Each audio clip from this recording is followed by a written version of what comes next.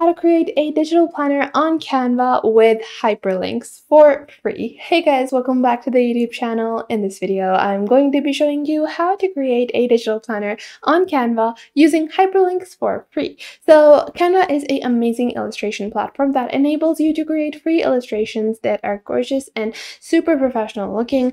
I will be creating a digital planner. Now you can sell digital planners, you can create your own custom digital planners for your personal self to use, and I'm going to show you guys a simple digital planner that I want to create today. So to get started, you're just going to log on to your Canva account. I have already logged on to mine. All you have to do to sign up on Canva is input your email address and input a password, and your account will be created, and that is it. You don't have to pay for anything over here. There's going to be an absolutely free tutorial, and you don't have to pay for any of the things that I do.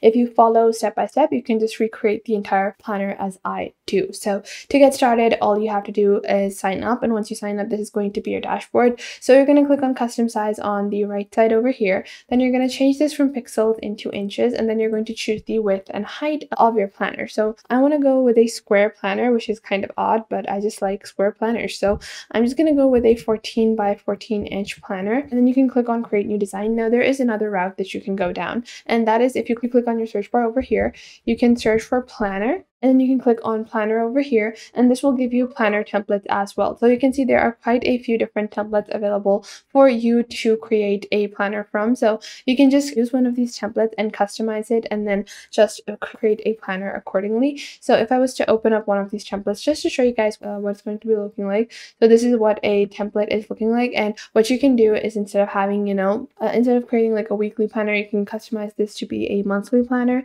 and have the same look. If you want to reduce the time it takes, you can choose a basic kind of planner like this. You can also take a look at their premium planners and replicate those and recreate those as well. Now if I was to create a similar work planner, so let's say instead of like a square work planner, I'm going to go with the standard size. So I'm just going to click on create a blank planner, which is going to be a A4 size, and now I'm going to show you guys how to create one with hyperlinks. So first off, I'm going to change the color, and I'm going to focus on the design element later on in this video. So first, I actually show you guys how to hyperlink. So you're just going to take your planner or your empty canvas, and then you're going to click on elements over here. I'm just going to click on text over here, and then I'm going to click on add heading, and I'm going to add what kind of planner I want. So I'm going to make this monthly planner, and then I'm just going to resize the text, place it on the top over here, and then what I'm going to do is I'm going to do Command C, Command V, and then I'm going to just place some text over here, and then I'm just going to place this like so, place it over here, and then I'm going to add Jan like this, so January, and then I'm going to Command C, Command V, place February over here, Feb. So just like that, I'm just going to do Command C, Command V with multi-select, and I'm just going to form a few lines over here like this. So we're just going to place these over here, which is going to be at 85 distance. I want to make sure it's 85 on all of these, so we're just going to opt for 85 like so, and I'm going to make sure everything is centered as well, because we don't want any of our text to be non-centered. I'm just going to center this, and this is going to be 1 2 3 4 5 6 7 8 9 10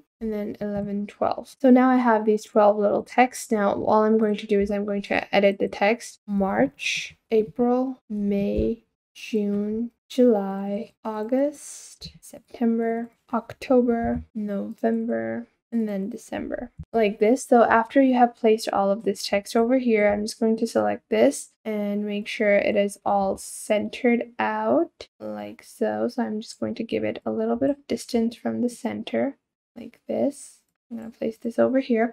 Now after that, I'm just going to add some more details like monthly planner, and I'm going to add some more text, 2022, monthly planner 2022, and I'm just going to place this over here. And now what I'm going to do is I'm going to click on new page, and what I'm going to do is I'm going to add text that says January, and then within January I'm just going to place this text, and then I'm going to click on the element section over here on the left, and then I'm just going to click for grid, And I'm going to click on graphics over here, and I'm going to take one of these grids over here. I'm going to change the color to black. I'm going to expand this grid, and then you can just use one of these grids to illustrate the days if you want. You can do it like this. If you want, you can do it in any other method, but I just like to do this 1, 2, 3, 4, 5. So I want 7 days a week. I'm going to make sure 7 blocks are in my grid like this: 1, 2, 3, 4, 5, 6, 7. Now, once I have done that, what I like to do is I just like to click on add page, add page, add page, and then you can add as many pages as you want. If you want to make this just a monthly overview calendar, you can do that as well. But if you want to add detailed days, you can add the grid and then add pages accordingly.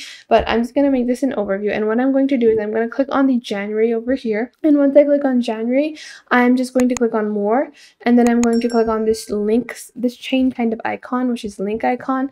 And I'm going to click this, and then I'm going to enter the link that this opens. So this will open up the second page of our planner. So whenever someone clicks on this, they will end up opening the second page. So if I click on download over here, and I click on download as a PDF standard, and I will download this, and I'll show you guys how this will open up. Now, once our download is complete, I'm going to open this up, and if I click on January, it will lead me to the January page. So that is how simple and easy it is to create your own digital planner. You can add as many pages as you want. You can add as many details. And then if you click on your element section, you can search for things like flowers, and then you can decorate your planner as well. I like to, add a few decorations depending on the kind of planner I'm making, if it's for myself or if it's for someone else. I just like to decorate according to the person that the planner is for. And then you can add details. You can make a specific monthly planner and then a specific 1-month planner. So in my 1-month planner, I would usually just link the weeks, and then I would just hyperlink each week on the first page. So that is how simple and easy it is to create your planner using Canva. You can make it a weekly planner as well, and then it's a very simple process. Just repeat the same thing.